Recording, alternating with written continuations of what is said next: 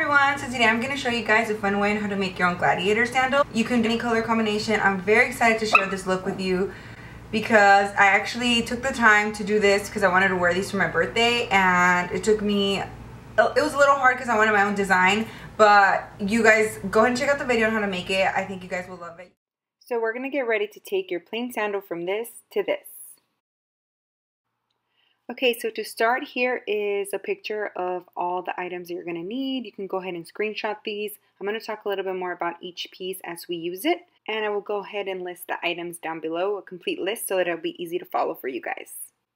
So the first thing you want to do is go ahead and start prepping your items. You definitely want to use charms for this type of sandal. I got a little bit ambitious and I wanted to make my own, so we can just go ahead and speed through that. Choosing the charms is like the funnest part, so get creative with it. They have a huge selection at Michael's. Most of the ones I purchased here were at Michael's. I wanted more of a mermaid sailor kind of theme. So the next step is to make your tassels. I'm pretty sure they have some at Joann's or Michael's, but this I decided to make because I wanted the color combinations to stick between teal and pink, and since I already had this thread, thought it would be perfect match with the pink I already had. You want to cut the thread into sections of 3 or 4, depending how many you're going to use. And remember that you're going to fold it in half, so you choose the length. It could be short or long. You fold it in half to create a loop, and with the same thread, you tie it.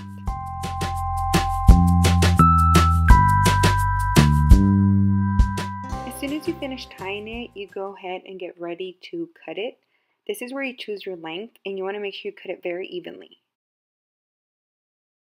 Depending on the type of style that you want, this is a step that you can skip if you're able to find some ribbon with the fringe detail that you like. I was not able to find it, so I had to make it.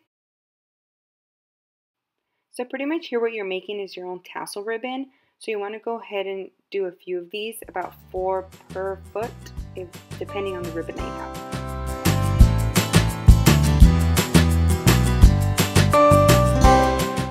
Once you finish wrapping the section that you're working on, you want to go ahead and cut an extra piece of string, and you use that same color to tie it.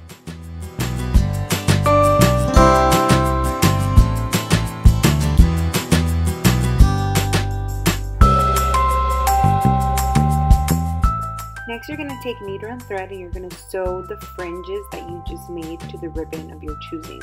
Now, a lot of people choose to glue this. I pretty much found it a little bit better and more manageable to sew it, although it does take more time.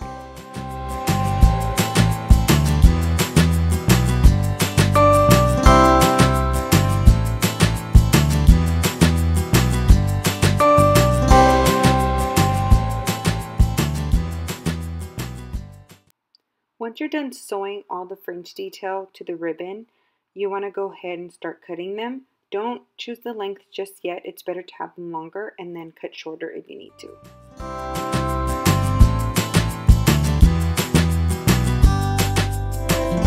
Slightly even them out. Keep them longer than you really want them.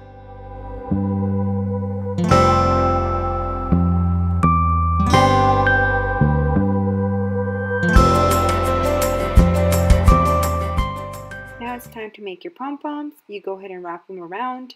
I will have another video showing you guys exactly how to use the pom-pom maker if you don't know how to use it or never have before. This was my first time using it. It was pretty easy, and I purchased the pom-pom makers at Joann's. They do have different sizes, although the larger ones were really tempting to get. It turned out to be that I ended up using the smaller ones. So once you have your pom-poms done and all the charms are ready to go, now you're ready to start sewing on the shoe. Most ribbon you can glue straight onto the shoe. This piece, however, I decided to glue and sew at the same time because it was a little heavier from the fringe detail that we added. You want to place on the ribbon very gently and make sure you clean off any excess glue that you have. The great thing about using this sandal was that it was very soft leather, so using a needle and thread was very easy. If it's a very thick leather, it might be a little bit harder, so make sure you keep an eye on that when you're purchasing for one. These I did purchase at Charlotte Russe for $12.99. You don't need to sew all the way through. Just go ahead and sew 3 times, one on each end and one in the middle.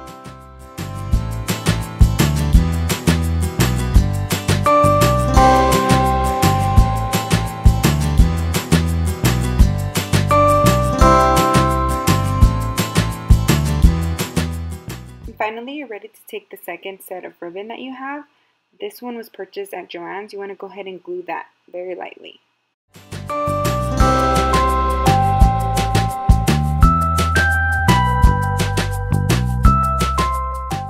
And once you're done gluing and you let it set for a little bit, you want to go back in there and sew just the ends for extra reinforcement.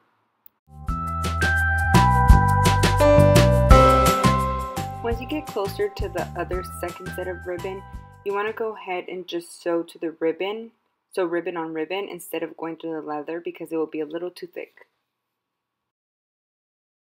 Then you move on to the second set of ribbon or wherever else you're going to glue it. This piece, since I glued it to the strap, I did not sew. You decide what you're gluing where. I suggest you try on the sandal and you see how it fits you, and you decide where you would like each ribbon to fit exactly. On this specific style, because of how it fit on me, I wanted to show a little bit of the color going towards my ankle.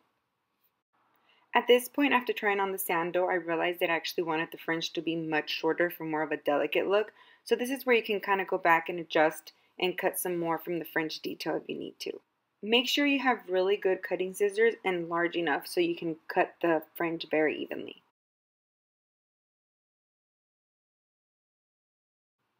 And now the funnest part, the pom-poms.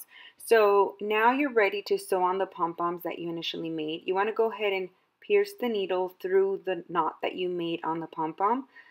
So the needle is going right through the middle of the knot of the pom-pom and through the center of it.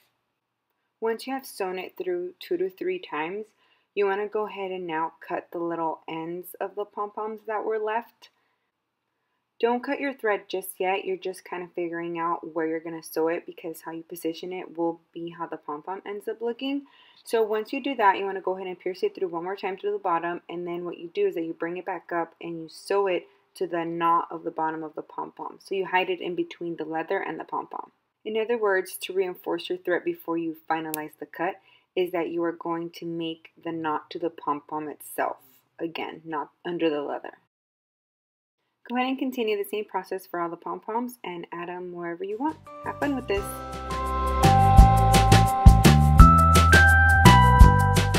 Now you're ready to move on to the charms. For this, you're going to need a larger needle. This is not the same needle that you use to sew on the pom-poms. The whole point of this is that you want to create a hole large enough in order to put in the rings for the charms. So now you're ready to pierce the hole through the leather.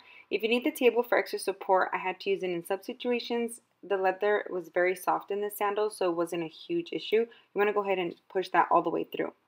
You're going to see a tiny hole, which is a good thing. You want to go ahead and take one of your rings and put that through first. The charms did come with the ring itself, but I decided to use some thinner ones that I had at home, which turned out to be better because the thicker the ring, the harder it is to put through the leather. Once you have your ring inserted and ready to go, you want to go ahead and choose your first charm. And if it does come with the ring itself, you want to take some pliers and open it up. You then take the charm and put it on the ring on the sandal, and you lightly press it together with some pliers to close it.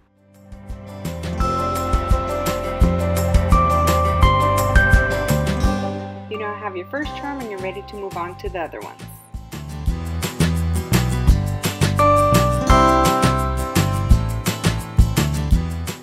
On the ends, we save the best for last. We're going to go ahead and add some tassels to the ends and some charms. You go ahead and follow the same process. For your tassels, just make sure you bring through all the threads through the ring itself. And right next to the tassel, we add a little pearl just to add some effect. Now again, have fun with all this. You can add the charms wherever you like. If you decide to want to make your tassel shorter, you can always go ahead and do that and adjust the length. And there you have it, your very own Mermaid Pom Pom Sandals. I hope you guys enjoyed watching this video as much as I enjoyed filming it. Please make sure to subscribe if you enjoyed watching this video. A lot more cute stuff coming, and please follow on Instagram at Queen Bee Fashion Blog. Bye!